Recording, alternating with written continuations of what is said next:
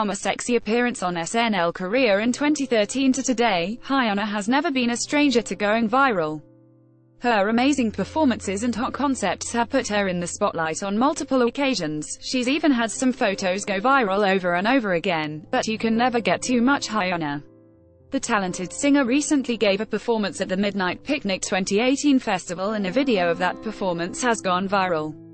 Your browser does not support video. At the festival, Hyuna was performing Red when she took off her top and continued her performance in only her bra. Your browser does not support video. Ad choices advertising in Red invented by teens. As expected, the crowd went absolutely crazy, and Hyuna continued to dance in the same way to Bubble Pop, with her backup dancers following suit. Your browser does not support video. The performance soon caught the attention of netizens and it started to blow up. Netizens just couldn't get enough of the ridiculously sexy show and thought it was a total badass move from the singer. Whether you think she's breaking stereotypes or is just plain sexy, you can clearly see why this video has gone viral.